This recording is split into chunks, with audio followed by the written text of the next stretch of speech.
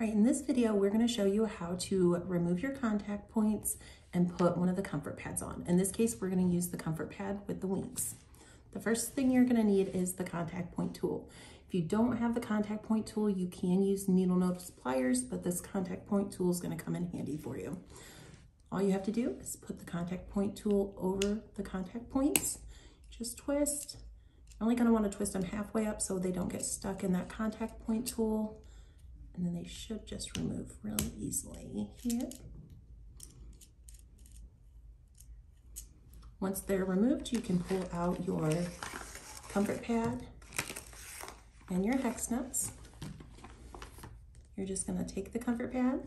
You're going to want to put it on the two posts here.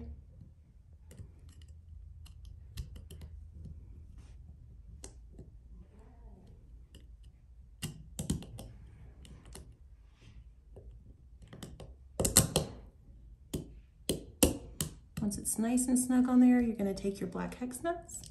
You're just going to twist those on. This little contact point tool will be handy in tightening these hex nuts for you.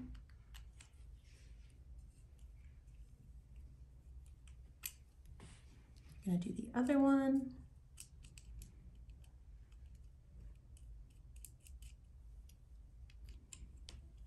Make sure it's nice and tight. And now you have your new comfort pad with the wings on your receiver.